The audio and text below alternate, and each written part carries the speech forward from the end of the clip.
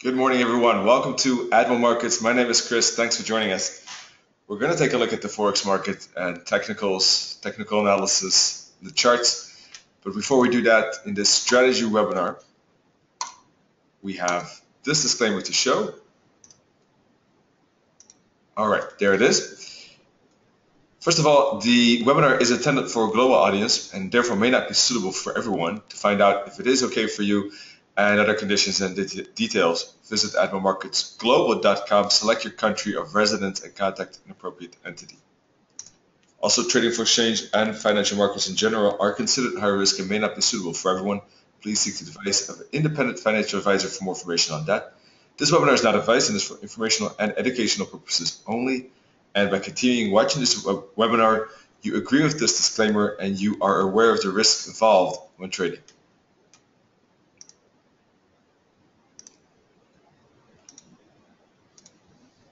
All right, take a look at MetaTrader 4 Supreme Edition.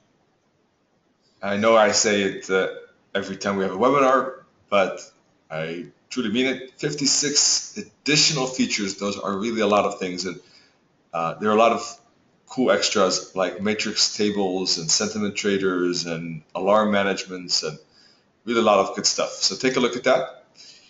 Today we're going to take a look at strategy. Still, I personally don't have any preference. So if you want to take a look at something specific, let me know. Before we take a look at the charts, as always, a quick look at the calendar. And we have, or had, Aussie some growth rate here, numbers that looked at pretty negatively. And the Aussie, the Australian dollar weakening, as is the Australian economy perhaps, but we have maybe from a global perspective, even more interesting news event here on the US dollar ADP, Friday NFP. Those are big things. Otherwise, in our, let's say, Euro morning session, we just have some lighter news.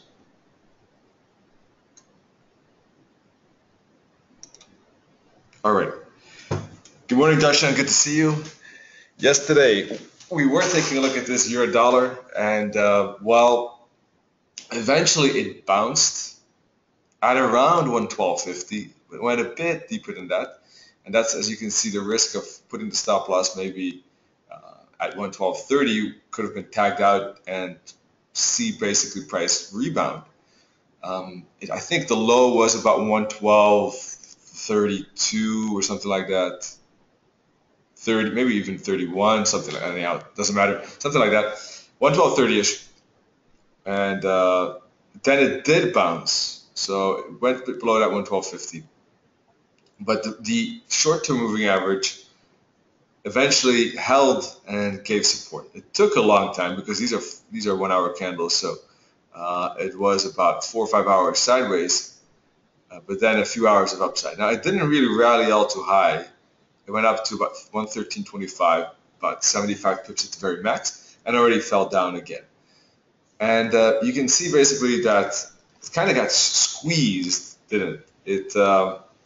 Price was below the short-term moving average, right? And used that short-term moving average, which is a 21 EMA band, as resistance. And the second time it kind of broke above it, which is here. Let me make that orange.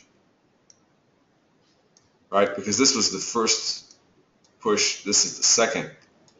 The second time it did make a rally. That was something that I showed on Monday. Yesterday that already had happened, and we were about here when the live webinar was taking place, right? And we said, well, or I said, that for me it has gone too far.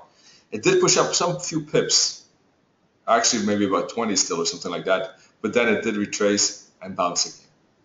And as you can see, basically the 21 being support and giving price space to rally up to the long term. And it didn't stop exactly at the long term. But the fact that it was around that area, it pushed through it a bit. But that sometimes happens here too. But the fact that it was close by, typically on average, means that it's not going to go much further than that before hooking back to the 21. And that is what it did. So maybe today's strategy topic should be moving averages, because I'm already talking about it. So from that point of view, it's a classical kind of development that we're seeing here on the euro dollar. First the uptrend, price retracing back from the short to the long, then bouncing at the long, then not able to get the good bounce, so price still breaks through basically, and you get the crossover of the moving averages, and you get the downtrend, and then you get the retracement back to the long term, right? And what is it now? How about now? Well, now basically the moving averages are totally on each other.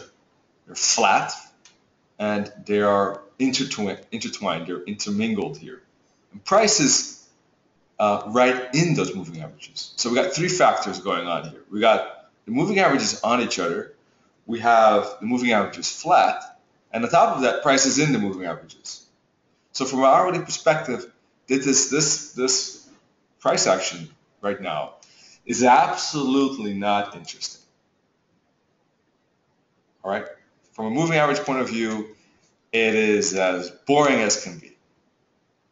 So this is not a currency pair that is interesting for me to trade. If big indecision indeed. Exactly, Kilo. So if price starts to show momentum to the upside or downside, these moving averages will be pulled apart. The 21 will be pulled away from the 144 and 169. And once we get that gap between the moving averages, all right, that's when it starts to become interesting. And that's when you probably will have the expansion. And that expansion will most likely happen in two phases, right? You'll get the initial expansion. That will pull the moving averages away, but you'll still get a hook back. And when the gap is there between those moving averages, then the moving averages will probably act as support, and we'll see one more rally. This first move typically goes less far than the second. The second will go further. So obviously, I'm more interested in trading the second. So there's a lot of things have to happen for the euro dollar before I'm interested. It could be, from a smaller part-time perspective, maybe a part of that first move on a lower time frame. Now that could happen to both directions. It could happen to upside like I have here, but it could happen to downside too. Basically, if you look at trend lines, you have this trend line to work with as a breakout, and this as roughly a support. That's a classical triangle, and the moving averages confirm that. Very simple when looking at the hourly. And in general, as a general guideline, these moving averages are great for understanding if there's a correction, if there's momentum, or if there's a reversal taking place. If this is a classical example of a correction, as we said. When the moving averages are touching, basically, I consider that a correction. So this, even here, I would consider a corrective phase. Now, if there's a gap between them, there's probably momentum happening. Like here, this whole zone is a downtrend, that green box there. And this, from here, when they started to lose contact, this is an uptrend, right? Price is above the 21, 21 is above the 144, and the gap between the 21 and 144 is increasing.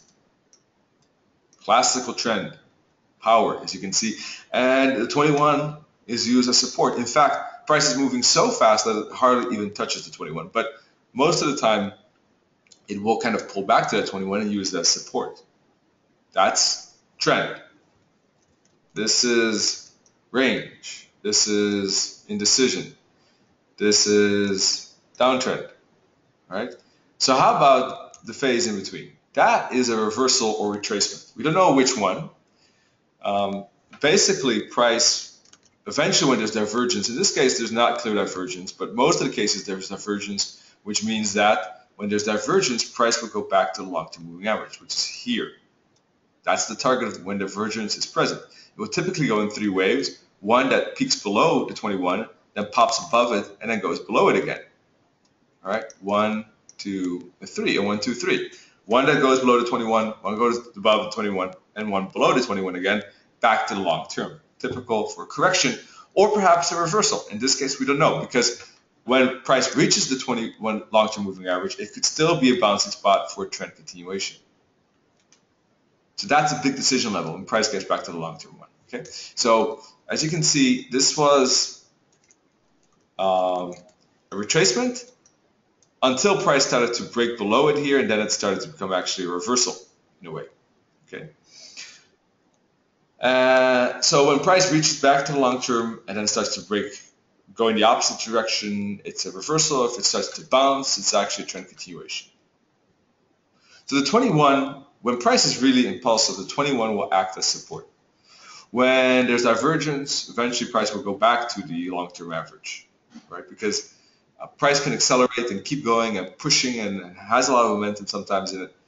And we'll use the 21 to continue, but eventually it can't last, can't do that forever.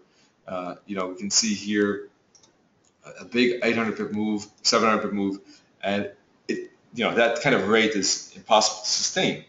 So eventually we'll go back to not only the 21, but even the 144, which it did, and now it broke below it. So that's how you can mark and recognize all three phases. Very simple and very neatly, I think, with these moving averages. That's why I'm such a big fan of them. That's why I typically, on average, I don't know, 90% of the time I have them on my chart, unless I really want to see price action clearly, no distractions. But so from a 4-hour point of view, what do we see here? Well, we don't see divergence, but still, price did go back to the long-term moving average. And that sometimes happens when price is overall in a correction.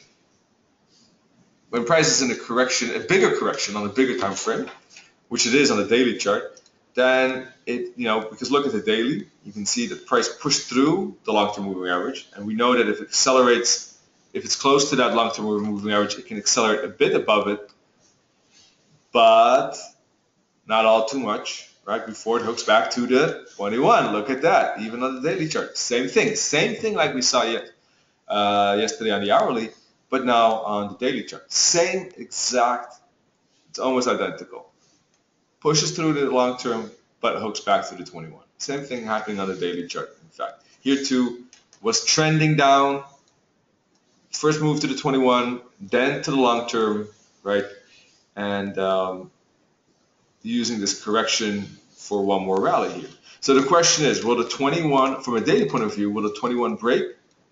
Or will we use the 21 to move up? And if we do that, there's something interesting going on. Because if it does move up, then we're going to get the moving averages aligned, no, not aligned. We're going to get them, we're going to get them on top of each other. And that's going to be consolidation in the meantime. So it's going to be a very interesting spot for your dollar from a daily point of view. Is it going to be a consolidation? Are we going to get into the consolidation mode, or will we make that breakout below the 21 and we will start accelerating away from those averages? So when price, as you can see on the daily, is choppy like that, price will typically go back to the long term more often. Only when there's a strong momentum or trend will it stay above the 21 for extensive times before hooking back to the long term. So as you can see, here was the first gap, here was the second gap, right? What did I say? The second gap is typically stronger.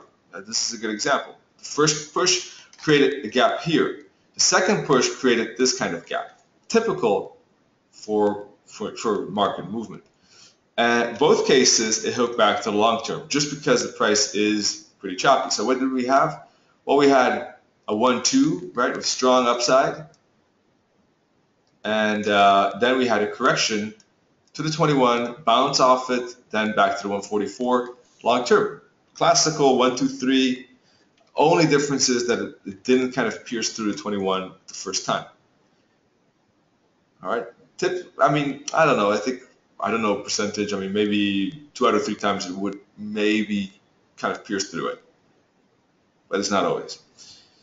Now we had a bounce. That's why on Monday I was saying that this is a good bouncing spot, and yesterday too, right? And well, now from a 4-hour point of view, we do still have a gap. So because we have a bullish gap, right? Because why? Because the 21 is above the 144, right?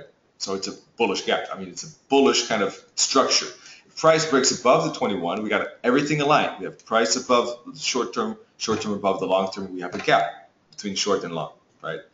So if we get a bearish gap, if we get a bearish break, doesn't mean it's a bad trade necessarily, but it shows that we could still be facing support at the long term. So the space is limited. All right. The upside space is less limited. All right. So I prefer, at this point in time, from a 4-hour perspective, the upside break because there's less restrictions. But I would certainly be careful of this level and this level because those are resistance spots. But if we break this trend line, we break these fractals here, all right, there's that potential for a breakout. And then we might face, I think this is stronger resistance, and we might face again and bounce back down. So from that point of view, on the hourly chart, I would prefer the break, pull back, and continue. Once we have price breaking above it, pulling the moving averages away from each other, price goes back to the 21 EMA, I think that could be a good trade because we have a gap on the hourly. We have a first break, which means that there's probably going to be a second bounce or continue in many cases. So we got a gap on the hourly, we have a gap on the 4-hour.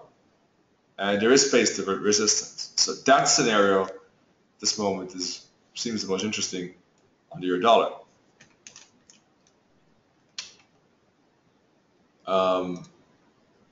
Now, from a long-term perspective, I agree with Caitlin. From a long-term perspective, when looking at the daily weekly, there's actually more space to the downside. And I would also prefer the euro dollar to move down because that would mean that the downtrend is going to continue and we will see more trending moves to the downside. If price doesn't make that down move, then there's going to be, in my analysis, probably going to be more choppier months the next 6 months, which obviously trending environment, how I trade would be better at least. What would that require? Well, that means that we need really price to go below this 21 EMA band. We need, first of all, a break below this trend line. We need a break below this bottom. This bottom, 111.50, is last week's low, last month's low. Once we break through that, we break below the 21 EMA daily. And what we'll probably see is price make a spike below it, start to make a gap again between those moving averages. Probably will price will hook back to the 21 EMA because the first time it moves away from those moving averages, remember, is not the time it really, normally, it's not the time it really pushes far. It typically hooks back to the 21 EMA, and then the second time it goes further. So something like this movement, right, or if you want to call it a 1, 2, 3 maybe, right, would be great for downside. So we need to see one first of all, which means we need to break through the 111.50, we need to break below the 21 EMA, and we need to break below that trend line. From a long-term perspective, that would be better. Or what could happen is price pushes up, hits resistance, starts to move down like that, breaks below it, hooks back below, something like that. Now it's basically, there would be then an hourly breakout to the upside, hit resistance, turn around, eventually perhaps break through that 111.50 support, hook back to the 21 EMA and fall again. That, if I could decide how the chart would look like, I would, let's say, for the fun of it, this is what I would then would prefer maybe, right? Because it would give that breakout to the upside, which on lower time frames looks set up okay eventually if things go well, and then downside break. But let's see. Obviously, this is not important. I'm just giving an idea what could happen. Most important is that as traders, we follow price. In my opinion, is that we follow price and try to, let's say, remove our bias. Obviously, we're going to always have a bit of a bias, but I mean, try to approach the chart with calm and objectiveness. Try to, in a way, let the market decide where it goes, and we tag along. That's what I mean. Instead of thinking for the market in a way. All right. So I think we thoroughly looked at the $0 at multiple time frames using these moving averages, and I don't discuss the moving averages that intensively normally. So now we had to focus on that. Does anyone have any questions? Let's see, BT does actually. Does yesterday's close give any clue of direction for today? Yeah, typically it does. And many times, yesterday's daily candle, just like last week's weekly candle, is not a bad directional signal and is a good clue. And well, if we look at look at the candles here, for instance, bullish, bullish, bullish in a row. This was bullish with a big wick. So we got bearish, bearish, bearish, bullish wick, bearish, bearish, and an indecision candle, but does give the rebound here again, back down. So if you look engulfing twins, back up, first bearish candle, back down. It's definitely something to consider. And yesterday was a bullish day.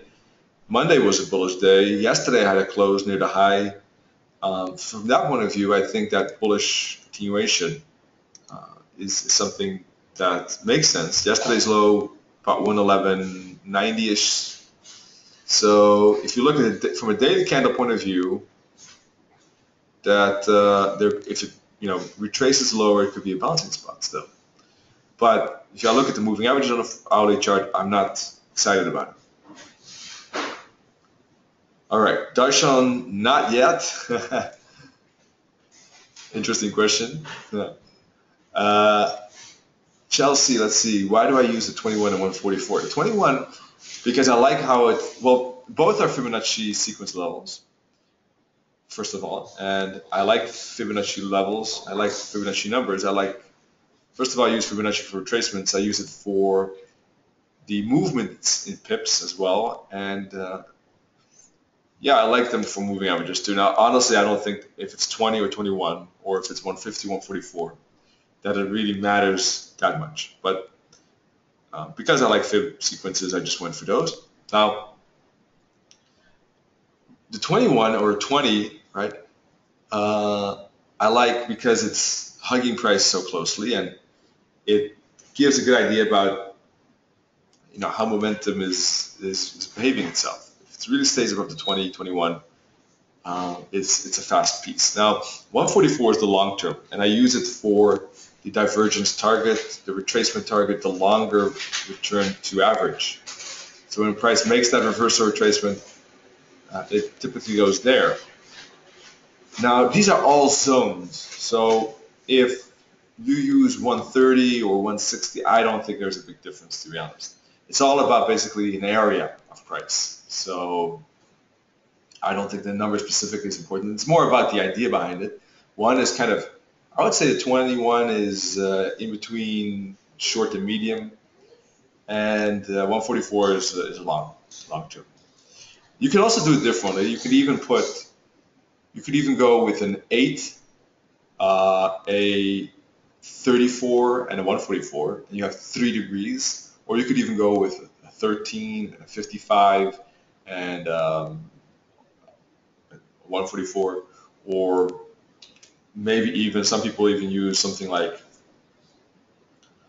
a 21 and a 50 and a 200, or 20, 50, 200, for instance. You can use three layers as well, and the difference would be basically is that the lowest signals momentum, the second the short-term trend, and the third the long-term trend. Yeah, basically small pullbacks will go back to the momentum moving average. Bigger pullbacks will go to the short-term medium, and large pullbacks will go to the long-term. And if it, of course, goes to the long-term, then it's a trend reversal. So I think 2 for me is enough personally, but I also like to use 2 because otherwise it just becomes a bit crowded. The whole chart starts to become a bit messy. But 3, that would be possible too. You could even think about combinations like 13, 34, or 8 and 34 and 144, for instance. All right.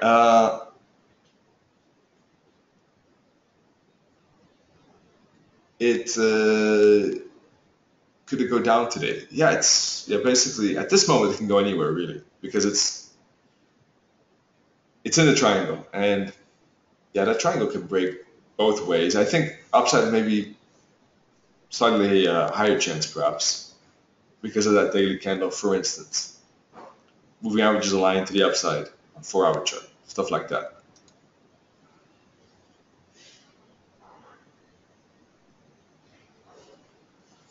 All right, 140. Sorry, pound 1-hour chart. I don't have the moving averages.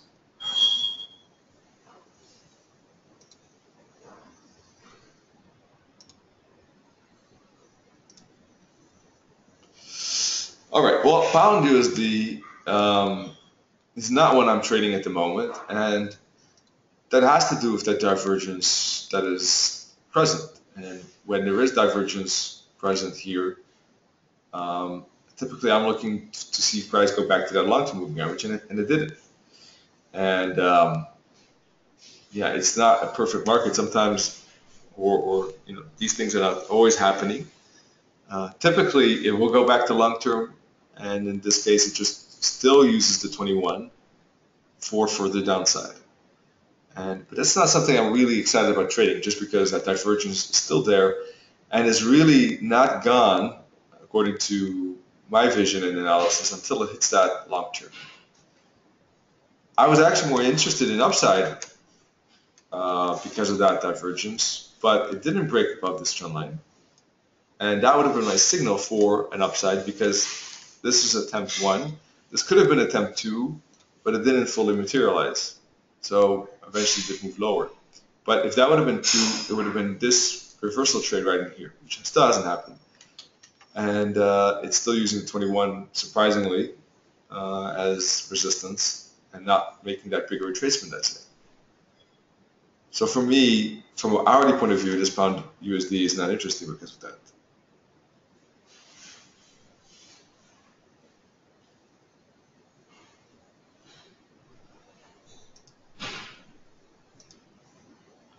Now, the daily was, in the meantime, in a kind of range. As you can see, when looking at the daily chart here, look at that. They're sometimes kind of apart, but the gap is so small, and other times the moving averages are touching each other there. So, from that point of view, this was a range, and there was this break to the upside. In fact, didn't go all too far, kind of closed and reversed back down. And the moving averages on the daily chart are still aligned, are still on the top of each other. So from a daily perspective, there's no gap between those moving averages yet. Therefore, I'm not that interested. If price can continue to push lower and create a gap, all right, then things get to start becoming interesting. If price can push through, probably get the hook back to the 21 EMA, and it will probably use as resistance for downside. That could be very interesting. At the moment, it's still in a range. So at the moment, because it's still in a range, I would expect price actually to go back more to the 4-hour long-term moving average, which means that if I look at the hourly, first of all, I would expect price eventually to break above the 21, use it as support to go back to the long-term moving average, and eventually actually to go up all the way to the long-term of the 4-hour. So something like this is what I'm expecting in the pound dollar. I'm not trading that vision or trading plan as yet, because price is not giving me a reason to do so. It's staying below the 21, so I'm staying neutral. I'm staying out of that. If it pushes far enough and continues to push lower and lower and lower, then there will be a gap here, as I said, and eventually I would be interested in trading it more down. All right. In the meantime, I'm rather expecting to move to the 21 here on the 4-hour chart up to that. Then I would expect resistance, and let's see if we can continue that lower that push to the downside or not. I think that's it. from the pound perspective. I've never tried TDI, I think. Maybe in the past that I forgot about it. It's possible, but doesn't ring a bell. Well, the name TDI rings a bell, but just can't recall it. It's a combination between RSI and MA. Okay. No. No, but I would like to try it. I mean, if you can share it by any chance, not sure if you can, but otherwise no problem. The EMAs are in two colors indeed. Well, they're actually two different types of colors. So we got the 21 EMA is either light green or orange, and it depends on the angle. If it's bullish, it's going to be light green. If it's bearish, it's going to be orange. And we got the long term that's either dark green or purple, and if it's bearish, it's purple. If it's bullish, it's dark green. So it depends on the angle. And if anyone's interested in getting this indicator, I can send it to you. I like it because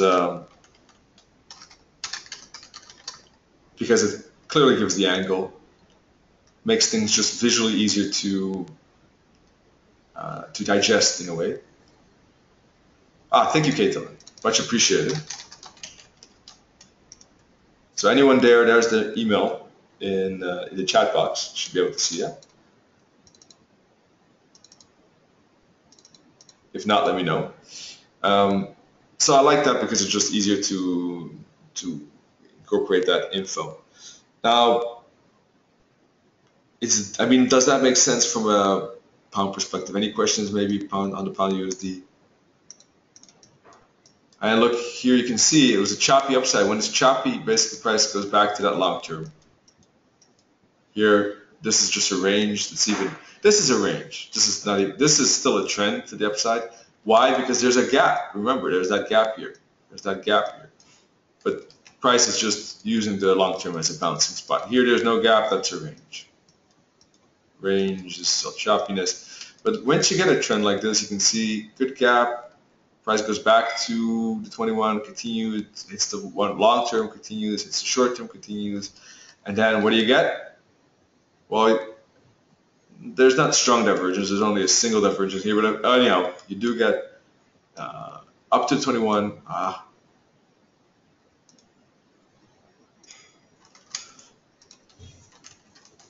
Up to the 21 and up to the 144, and look at that, this 3A move, and then eventually, what does it do? Struggles here, right, at the long term, but eventually actually breaks the upside. So it became a reversal. Same here, it was trending, but then moved back to the long term in 3 waves, was struggling, but then eventually moved to the downside and made a reversal. Downtrend, right, back to the 21, back to the long term, struggled, actually made a downside attempt, struggled again, and then reversed, etc. All right.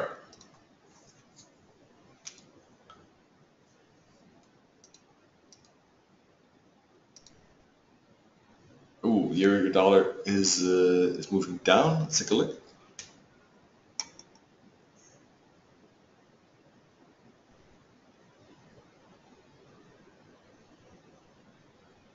Anyhow, in general, yeah, it's moving indeed, and still has some 50 pips though to before it gets close to the yesterday's low. Let's see. Be interesting. Now, when I look at on the other screen, which you don't see, I'm looking at the entire kind of multiple pairs, and I really don't see anything that's sticking out at the moment that could be interesting, perhaps. So I'll just continue with the majors at the moment.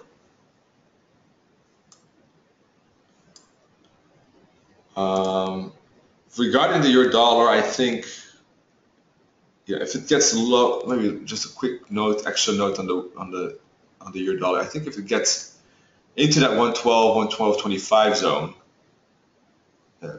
considering, I know that it's a 1 hour range, but it could be a good bouncing spot. It's a low risk bouncing spot. I mean, it could break through 112. Obviously, it can do anything it wants to, but It is, I think, it's a low risk, relatively smaller stop loss. There's a decent bouncing potential there, so the reward potential is okay. What's the chance of a success on that? I don't know. I mean, if you're looking at a target up at perhaps even 113, 114 here, it's a good bounce potential. So it really doesn't have to have a high win percentage there. It's even if it only is a winning trade in 3 out of 10 times, it should be okay if the R2R is that high. So if you get, I mean, if price gets into that 112 area there, 112.25, then that could be an interesting potential for a bounce. Let's see. Also, don't forget this on hourly, we're in a range. So if price goes away from the average, there's a higher chance that price will actually go back to the average. The averages are actually more of a kind of like a gravity pull if they're intertwined like this. Or there's a decent potential for that. Eventually there will be a breakout, of course. But typically the breakout doesn't happen the very first time on average. So let's see. Just my 2 cents about where there could be a good bounce spot. So dollar yen, all right. Interesting. Why? Well, we got some gap again between the short and long term here. So if price, and this was basically we had a range here, didn't we? Price went in 3 waves up. 1, 2, 3. Went up to the 21, then went up to the 144. Accelerated below the 21 in this downtrend right here. This was a decision level. It decided to go down and pull the 21 away from the 144.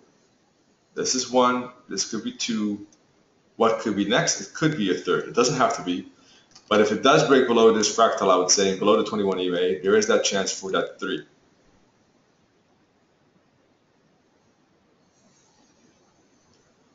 Now, the opposite is possible too. I know that maybe sounds funny, but this could be a 1, this could be a 2, and well, the 3 could be up. Why is that possible? Well, because we went back to the 21 here with momentum, and we're making a triangle. So from that, I mean, from a 15-minute point of view, actually this is more looking like a bull flag or a triangle. So in that regard, the break could really go like this or that. 15-minute chart is definitely more bearishly aligned than 1 hour 2 because of the gap here. So are we going to close that gap, or are we going to break away again and pull for the 3rd time? I think that those 2 levels are probably important for price to make that decision.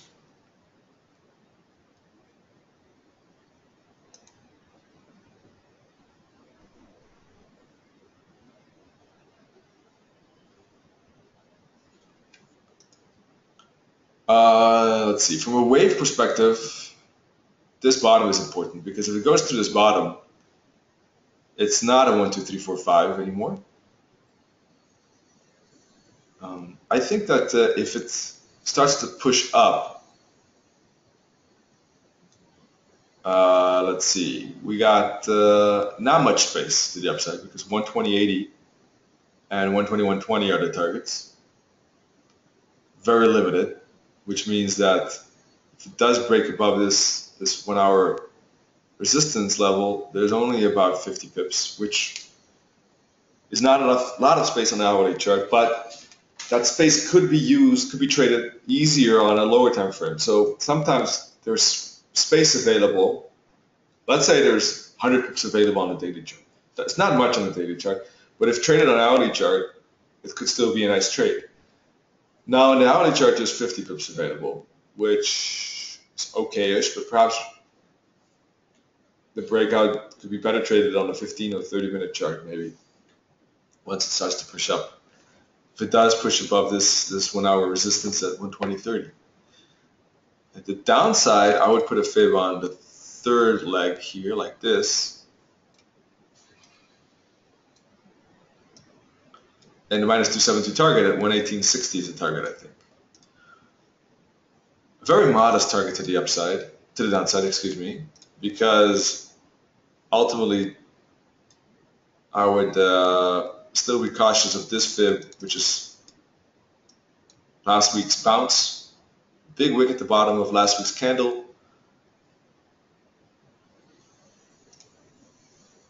No, I would target actually the 50 fib, 118.87.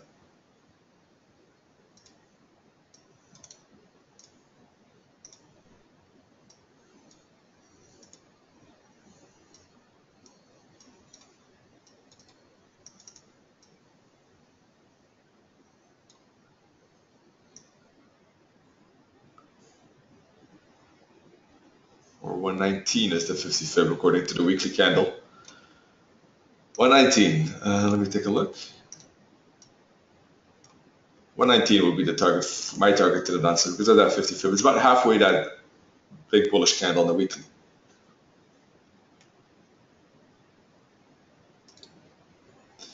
Obviously, eventually did make that fall. I was a bit conflicted because of the fact that I had a euro-dollar bullish view, but just proves that sometimes these things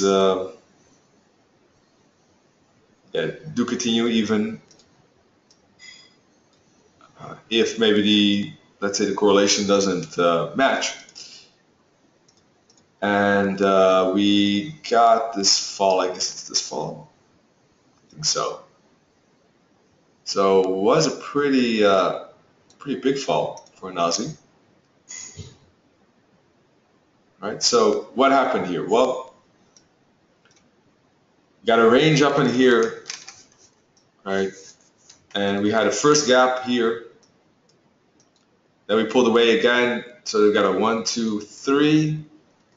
And then we had hookbacks to the 21, used as resistance. Eventually we got that divergence between, well, we didn't have divergence actually, but we got convergence. But anyhow, we had to move back to the long term, bounce again, and then use the short term again.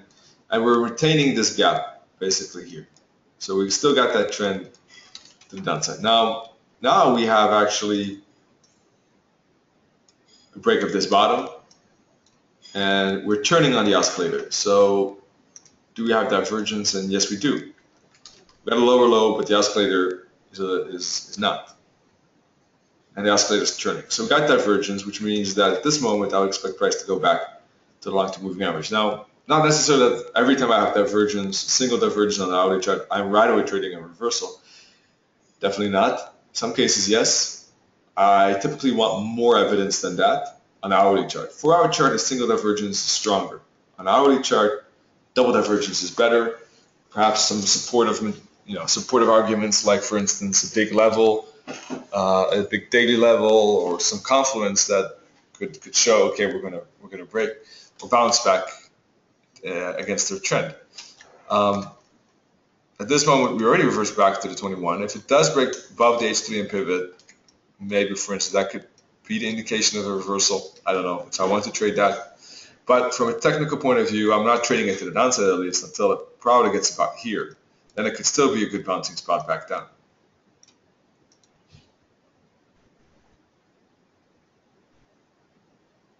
In that case, let me put a line where the long-term moving average is on the hourly. And we can check out how that looks like on the 4-hour.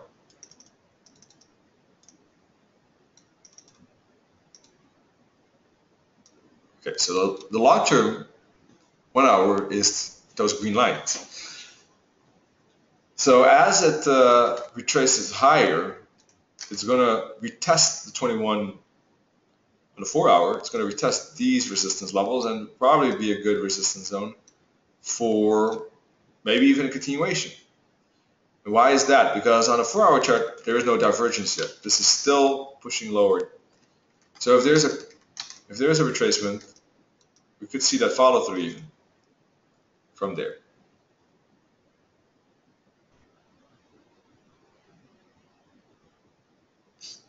Good gap,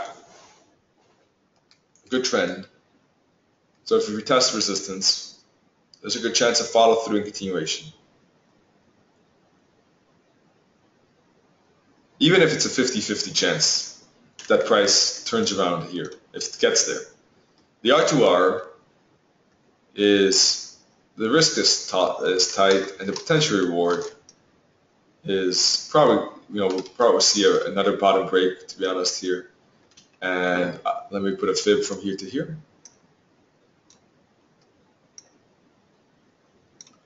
Target could be 69.50. So there's plenty of reward potential there compared to the risk. RUSD is nicely trending to the downside.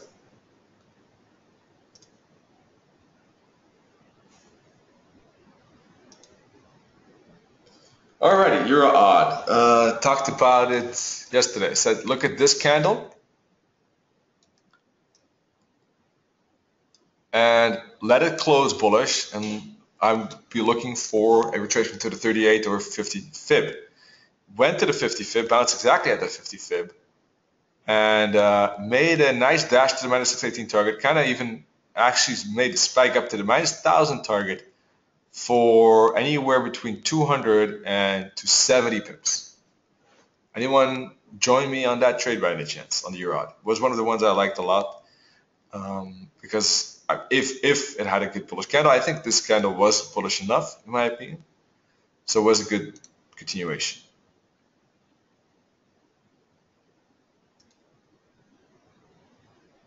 Oh, sorry, it's the wrong template there. Let's see, there it is. All right. So for our chart, you can see price nicely trending, and the 21 giving bounces, the 144 giving bounces, and the story continuing, as you can see. And yeah, now the question is, there's no divergence, but this is such a massive spike. There is that chance it can go back and make a 1, 2, 3. And that would mean require a break below the 21 to go back to that 144. Or will the 21 provide a bounce, and will price then rally from that 21 to continue and use it as support? Now, as you can see, a lot of times it does go back to the 144 when prices, especially perhaps on not as, this is an uptrend, but it's not as maybe as powerful of a trend. It still goes back to the 144, so there is a good chance it can do that. It all depends. Let's see how price reacts in this decision zone right in here. This zone, this 21 EMA. What will probably happen is that price will bounce here, and then it depends. Will there be failure like this, or a breakout like that? And we'll probably be able to draw a trend line like this. So what will probably happen is price will bounce, it will move down back to the 21. 21 was still aided in the bounce. We'll hit this resistance line, and then that's the ultimate decision time, in my opinion. That will be support like that. We'll get into a triangle and we'll get follow through to the upside, or the reversal retracement back to the long term, which, as we know, is roughly an indication of a bounce again. So now it's I think a moment to wait with the Euro odd. But yesterday there was a good trade because it was had this momentum to the upside, and it was rebounding from the 21 and breaking above it, and there was that space for upside. Didn't go all too far. Well, I mean, went far enough, I guess, in terms of pips, but relatively, it had space up to here, and it didn't get all the way up to that resistance spot.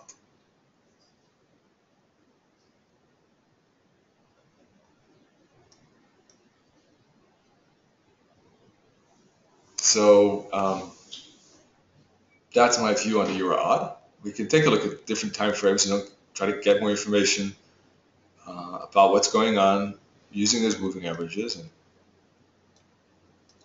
you can see that it was choppy on the weekly here, but we are getting a gap on the weekly here, getting a gap. That's the first gap. So maybe we're gonna look back, continue, and who knows? Maybe we'll get a 1, 2, 3. We don't know. Let's see. Nothing's for sure, but we are getting a good trend at the moment on the daily. The question is, will there be that follow through right now? Let's see. 1, 2, 3, 4, 5, 6th candle. Today will be an important day from a time factor point of view. We could get a bigger retracement before maybe a bounce up again.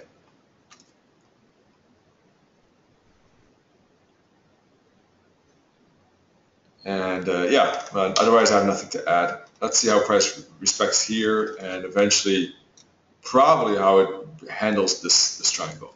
All right, let's take a look at the dollar CAD.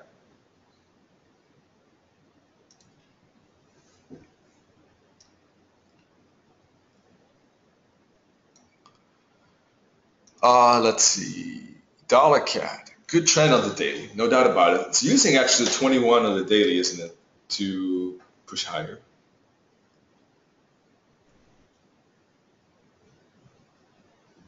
But we see some kind of weakening on the 4 hour.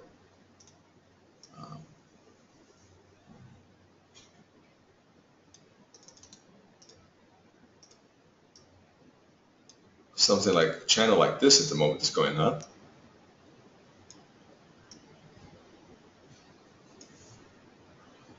Good bottom. Maybe not that much of weakening actually. It still stays pretty solidly in this channel. 4 hour chart, looking back all the time to roughly to the 144. Very choppy in the hourly, as you can see. 4 hour chart looks like a bit better because there's still that gap between these, so there's still in the trending mode to the upside. So probably need a break. And from an hourly perspective, I would probably, I mean, 4 hour looks set up, but the 1 hour not yet. You can see it's intertwined. So probably what I would prefer is a break, pull back to the 21. When there's a gap between the 21 and 144, look for a bounce here and try to trade basically the 4 hour breakout by waiting for a break, pull back, and continuation on the hourly.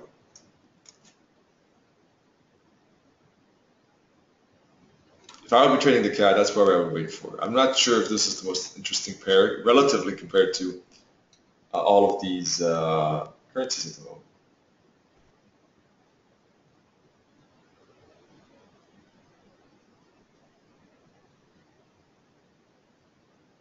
In fact, from this point of view, I was even thinking about a bounce trade here to the downside because I was seeing it as a rejection potential there. But ultimately didn't trade it because, well, I'm not a big fan of just the dollar CAD in the Asian session. And there was not a lot of space before hitting those moving averages again. So there's not a lot of profit potential. So skip that.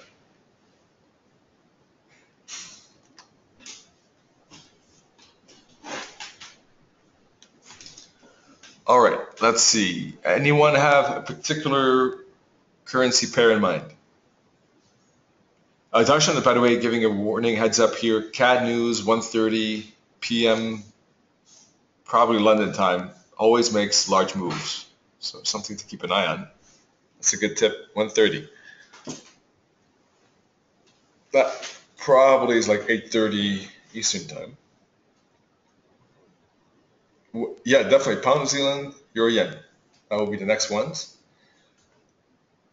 When, let's see, question, when gets fall down whether to the beginning of the channel? Well, price can fall down to the channel. Let's take a look.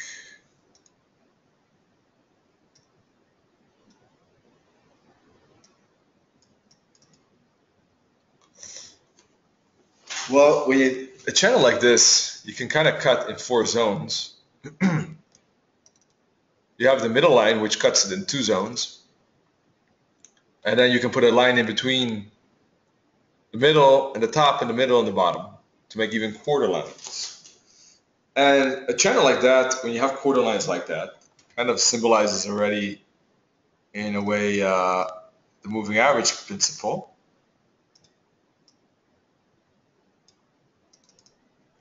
When price is in the top quarter, you're not really looking for it to buy because there's that chance that it's just at resistance. But if it's in the bottom half, it's interesting, right? Because there's a potential for a bounce and trend continuation.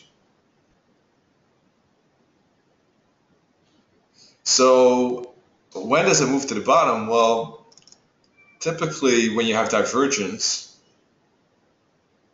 you're going to see price move back to that bottom half on average. Or when price hits the resistance level, typically you'll see some retracement.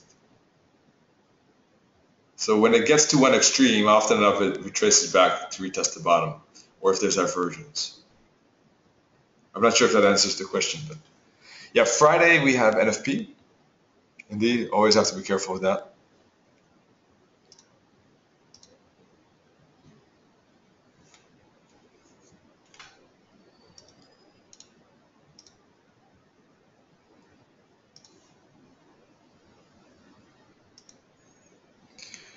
Alrighty, Pound New Zealand,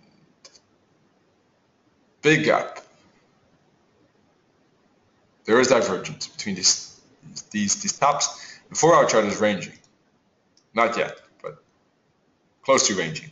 Still pushing forward. Still there's that gap. Still price is bouncing off the 144. It actually made a spike and moved all the way back to 144. Bounced off the 144. Made a spike, moved back to the 144.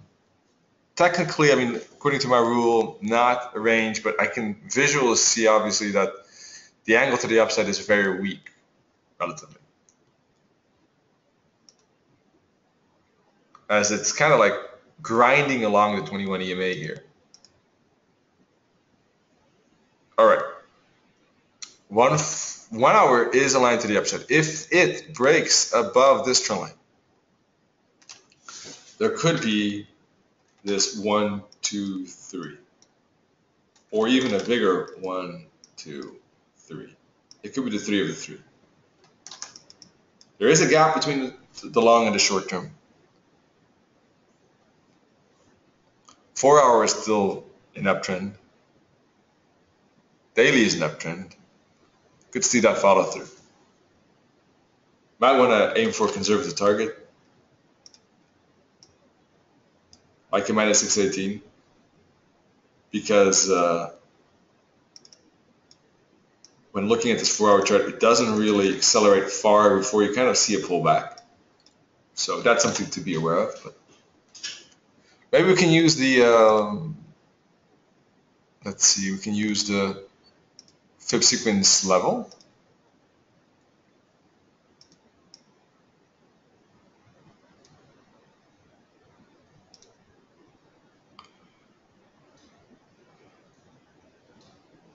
Now on a pound New Zealand, which typically sees bigger movements, you're going to see price indeed push through the third level a bit easier. It actually already just went to the 6th level as if it's nothing.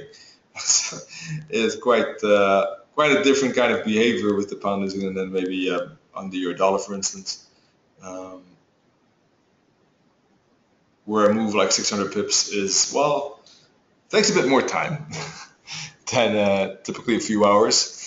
Like this pound New Zealand, but yeah, so if it breaks above the 6th level, as you can see, there's that space to the 7th at about 247.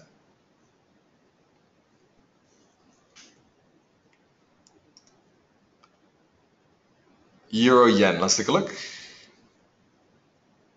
And then DAX.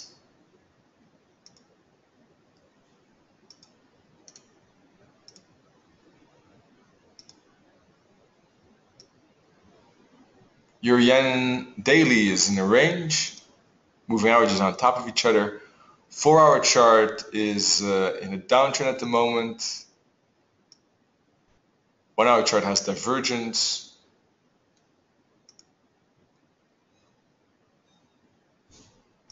doesn't look that appealing from a moving average point of view.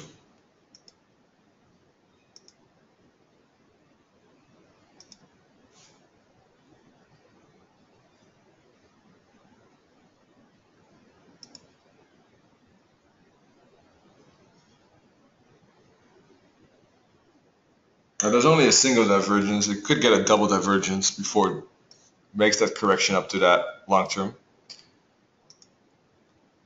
And there seems to be a breakout trade now. I mean, on a lower time frame, we can see that this could be a 1, 2, and perhaps we're going down for a 3.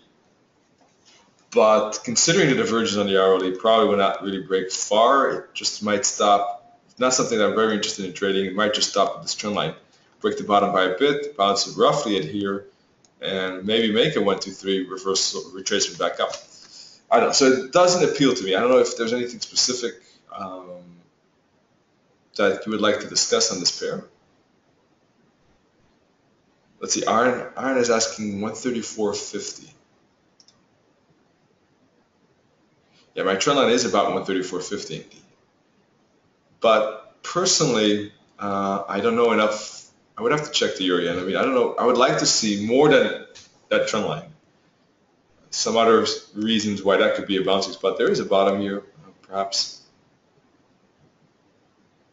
There's double divergence, but so yeah, maybe there is enough reason for that.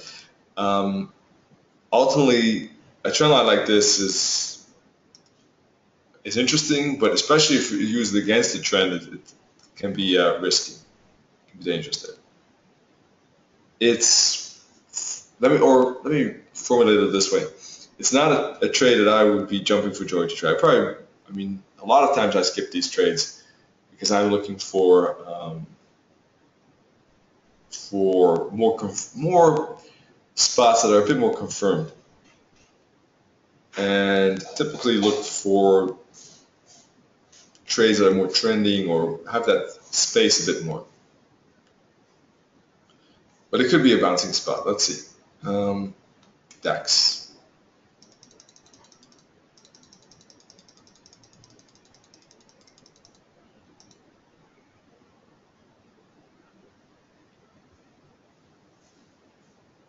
Kind of just missed the 50 fib here and the target.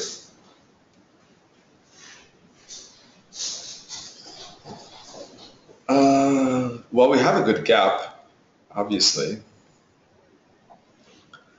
And if you look at the daily, what do we see on the daily? Well, we see, we see gap 1, gap 2, 1, 2, 3. We see move back below the 21 and then back to the 144. We see a struggle at the 144 and then a break below it. All the classical things we've been talking about, right? And what could happen now? Well, because this is the first push,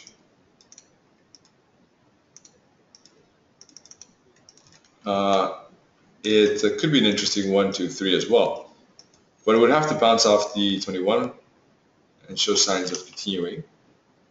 Obviously, that doesn't always happen. Just because it breaks below like this doesn't mean it always does like that.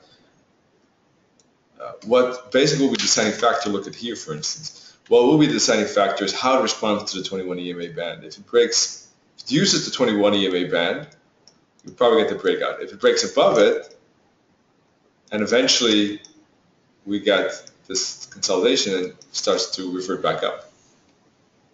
That will be the key here too.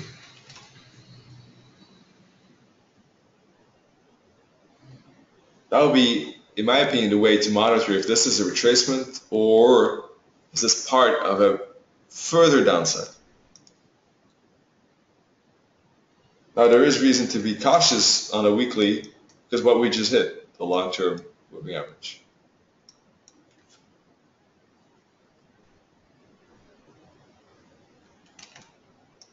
And I know looking at multiple time frames from that point of view can sometimes become confusing. But we are at a monthly and weekly bouncing spot, and therefore this could become resistance. But it's just as likely that we might see a bigger bounce because we are at that support. Maybe back up to this resistance. Maybe it can go back to this long-term average. just because we are at long-term support.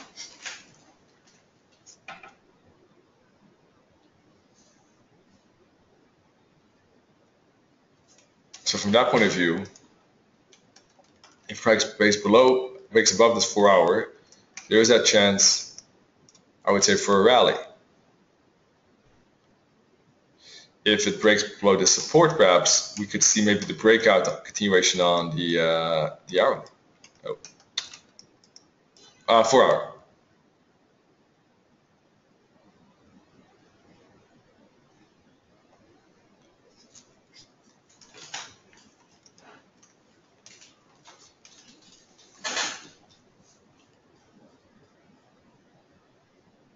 As you can see on the hourly, we already went back to the long term. So if it does break to the upside, it will probably do this, hook back, and bounce again, and make a 1, 2, 3 like that, which basically would bring price like this up to the long-term moving average here. Whereas if it then breaks below support, this is already kind of a 1, 2, 3, so it could break like that, maybe challenge this bottom, maybe break the bottom by a bit, probably not a lot. Why will it not break the bottom by a lot? Don't forget, we're still at a big monthly and weekly support. So in fact, looking at last week's bullish candle, I wouldn't even expect a bottom break, and even though a breakout could look interesting on the hourly, on a 4 hour point of view, we see that this is a bouncing spot, so any break here is probably limited, and we have to be careful that, in fact, anywhere in that zone, it could be a bounce spot. So it could be a break and a bounce right away. So a bit tricky environment here. Not an easy environment. 78.6, even a 61.8, 78.6, 880.6, all of those levels there could provide a bounce. So the spaces to the downside are quite narrow.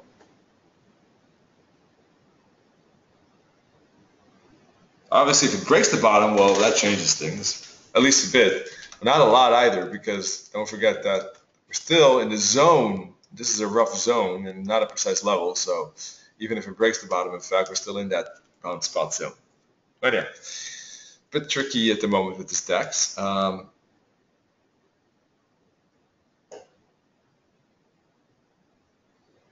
Yeah, 1, 2, 3, just a different naming indeed. I call it a 1, 2, 3. Doesn't really have anything to do with waves. It's just an easy reference kind of to label the movements. And it has nothing really to do with the Elliott waves. Just an easy way for me to show you where those 1, 2, 3s are happening. And you could use the A, B, C, D as well indeed for that.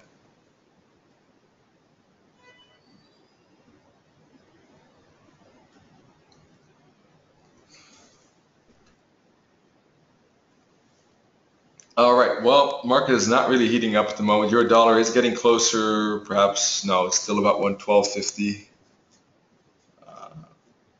Yeah, nothing really exciting happening at the moment as far as I can see. I mean, there could be maybe some crosses I don't know about, but let's take a look at this odd yen.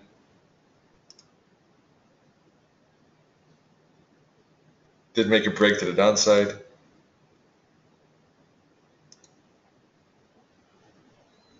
EuroCAD was looking for a break of like this level, but then found the euro to be more interesting. That could be still a breakout level though to think about. Maybe it's using the 21 here. Could use the 21 as a bounce, or at least potential breakout could be interesting. You can see that they're aligned. So there is that breakout space, let's say, to the upside on the EuroCAD, but that's more or less the euro on many of those, I would say. Probably, well, yeah, euro odd 2. 2 is upside aligned, so let's see if it bounces off that 21 EMA. Yeah, last week's market movements This big spike up here on, what was it, 24th? Was that last week? Yeah, that was last week. Beginning of last week, making the playing field a bit sometimes awkward indeed.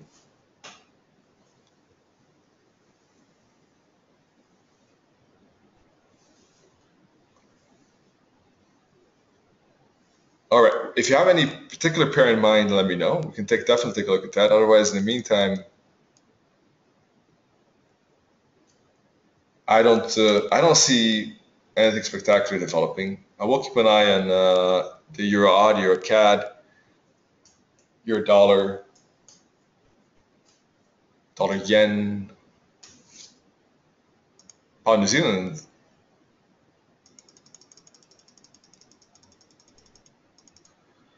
AUD USD, but nothing right now, I think. So let's see. Tonight, Nanet's going to take a look at price action trading school, taking a look at candlesticks and trend.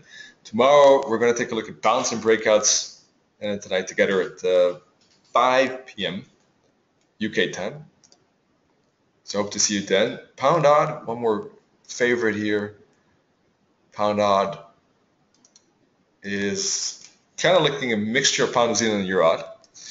There is a gap between the moving averages and prices above it too, showing the potential of both a retracement back or a bounce.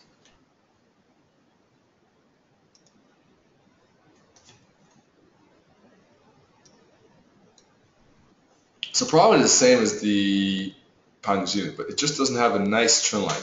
Right? I don't like the trend line that much. Maybe it's not as neat. This trend line probably could break out. Otherwise, it could bounce again off the long-term moving average as well. Or let me say it this way, it could bounce off the short-term. The downside break doesn't look like it has a lot of space.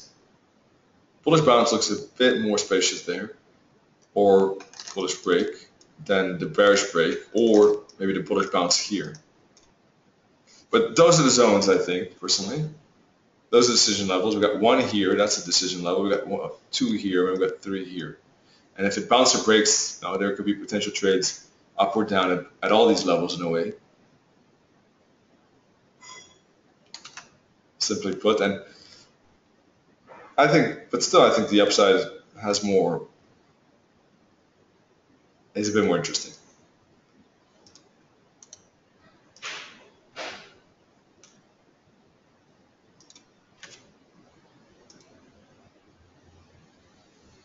Let me take a look at the long term actually. Big trends on the daily and weekly to the upside, as you can see. So it would really need to break below this 21 EMA band on the daily at least. Otherwise,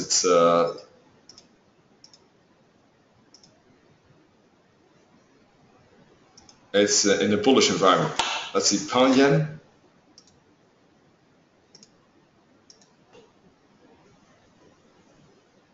Kind of a tricky zone on the daily. It's a bit below the long term, and just get below the 21 weekly.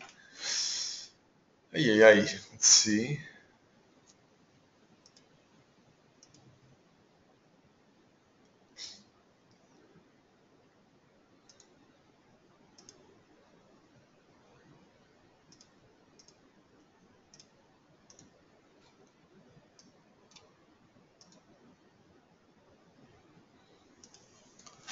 Could become very bearish, but I don't think it's there quite yet.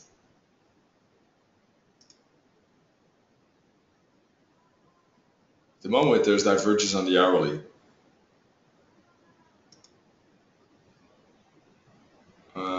Which could become 4-hour divergence, not yet though. Daily chart kind of pushed through the long term. Still, ultimately, I think needs to hook back to the 21 EMA. I think that there could be a bearish potential, but it still has to hook back to the, still has to bounce back to the 20 EMA and then use that as resistance. The next time it uses that as resistance, it could be a decent move down. Because if it does that, if it hooks back and uses it as resistance, we got this space all the way down to the long term, which is an interesting zone there. It's just that I don't think it's now is the moment for that big move. I think that it could still inch lower. Ultimately, I think it's going to make a bigger rally, then probably hit the resistance, and if it turns around, that could be an interesting bouncing spot. So at the moment, it doesn't seem like there are very profitable zones either way at the moment. If it does maybe break lower, the chances of a bounce increase. Now, I'm not a big fan of trading it either way. Best seems if it goes higher as a resistance bounce.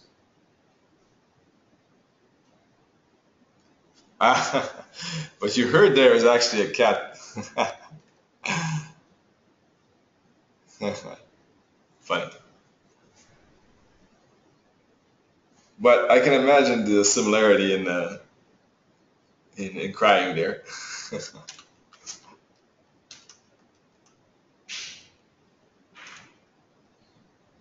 So I would be still on the sidelines with the pound yen personally.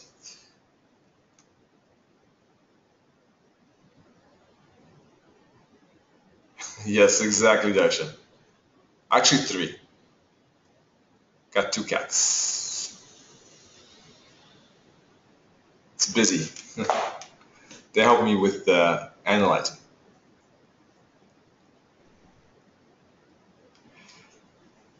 So yeah, we could see a small little break, but yeah, I don't know how much. Kind of the same with the others, the euro yen. So, well, I guess that's all I have to say about it. So, thank you as always for being here.